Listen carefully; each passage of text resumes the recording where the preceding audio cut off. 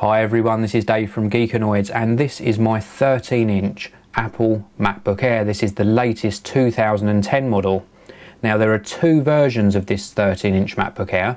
There's one with 128GB of flash storage, which is what I've got here, and that's going to cost you £1,099 in the UK.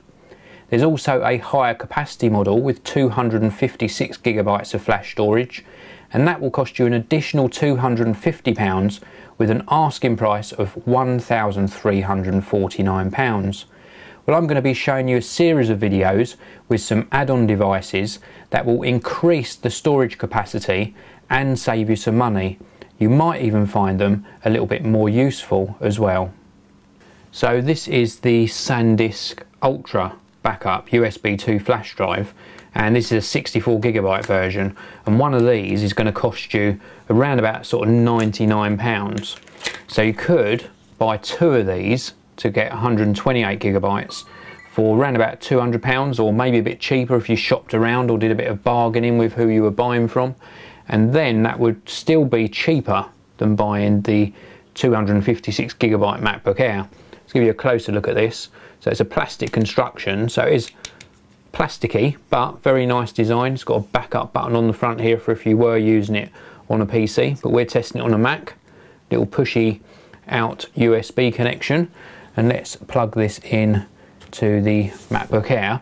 Now obviously it's not as convenient as having the storage in here, but it doesn't add on a lot of bulk. It's only a small USB dongle, and it could prove more useful because you could store, for example, your iPhoto library on here and have another one for maybe just movies, and then just plug it in when you need it.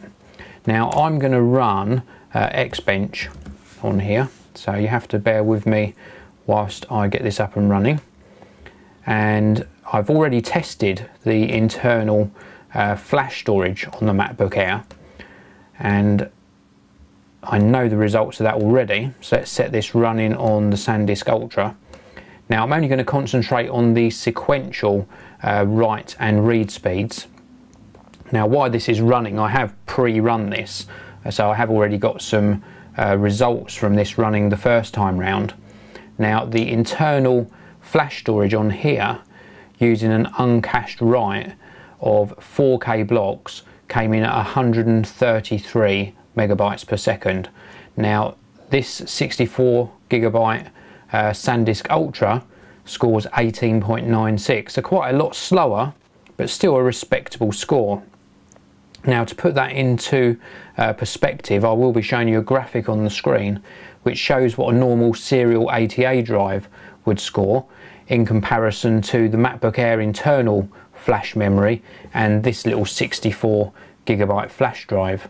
Now the highest performance that the internal flash storage achieved on the MacBook Air was 185 megabytes per second, which is absolutely phenomenal.